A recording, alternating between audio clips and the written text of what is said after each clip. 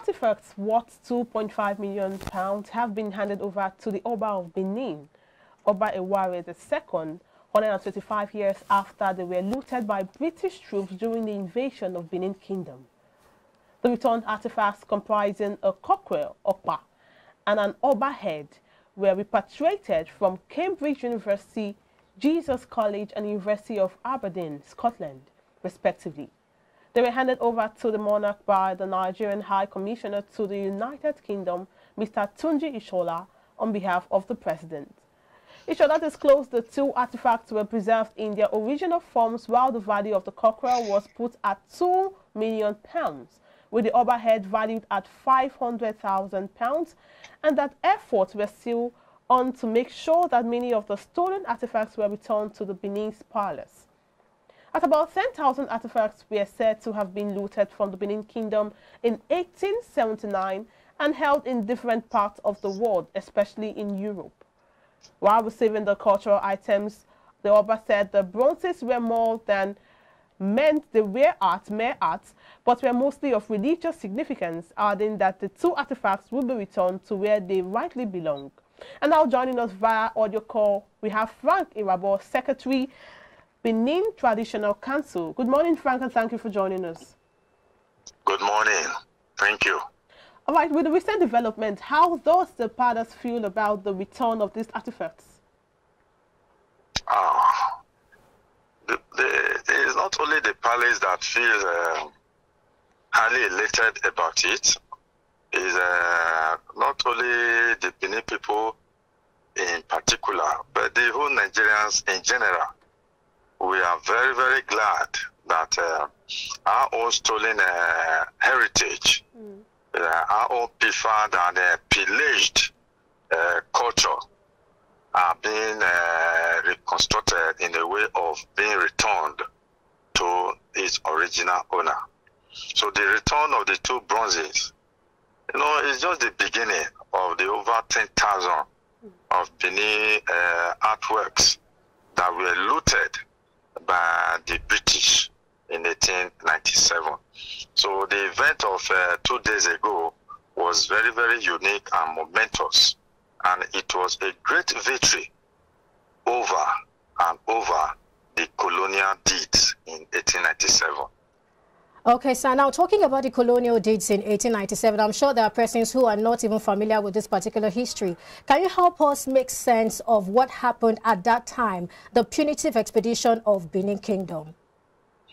Okay, briefly, let's go straight to the fact of the matter. Yes, sir. You see, the punitive expedition, it was only tagged as punitive expedition because even before that, even before 1897, the British government, the colonialists at that time, already have their eye in the taking over of the Benin Empire. They were already contemplating dethroning, removing the king as at that time. That's King Ovurame, not Baisi. That's Oba Ovurame. Because at that time, the Oba of Benin was totally independent and it controls the whole empire, especially the trade routes along the coastal area. And the neighboring kingdoms around the Benin Empire, most of them have been overthrown by the British government. So they were already eyeing the throne of the Benin Oba so that they can overthrow him and take over the whole empire. And for their own economic pursuit, which actually brought them to this part of West Africa in the first instance, so that they'll be able to have a free trade without any hindrance from the Benin army, ably led and commanded by the Benin Oba. So the 1897 invasion was premeditated. You see, the admiral, as at that time, about 5 years before 1897, have already wrote to the Home Office in United Kingdom that there are a lot of precious, valued, priceless artworks in the King's Palace that if they have the go-ahead to invade the palace, that whatever they must have used, what the British government must have used, the cost of financing the war, they will be able to recoup it through the sales of those Benin precious artworks in the King's Palace. All right. That was about 5 years before. Okay. So this opportunity just came for them in 1897. In fact, 1896. Now, sorry to cut you there. Now, looking at this, with the history you just presented to us, I want to ask the significance of this artifact to the Benin Kingdom, because it seems like there are lots of things, the significance added to this artifact. So what are some of the significance of this to the Benin Kingdom? You see, these artworks that were returned yesterday, most of them, they are more of religious value. Yes, to the Benin people, to the Oba, because most of them were taken from the Oba Palace. They are more or less of a religious object. So if you go further, they are more or less spiritual objects. And as at that time, we don't have cameras. So it serves as pictorial. When an event takes place as at that time, you will now commission, the Oba will now commission the broadcasters, the Igun broadcasters. Igun is a quarter in Benin that are involved in broadcasting. As of today, they are still there. So if any event is taking place, they are there, they witness it, and they cast it in bronze. So it will now sort of serve as a pictorial to the general public, that anytime you look at that object that was cast, it now reflects and reminds one of an event that took place. So that one is just pictorial.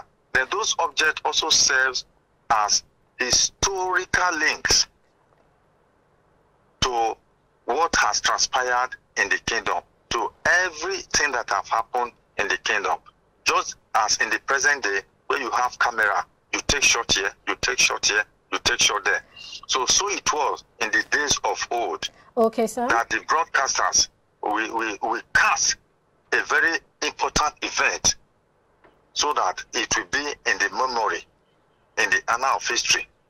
Okay, so now talking about this, it's also known that this is, for us, it's more of diaries, a way of keeping records. It's diary keeping. And these things, just like you rightly said, they are significant. And we would like to know, what is the significance of the Oba head and the cockerel? What message does it have? What does it depict? What is it saying, since these things are actually diaries?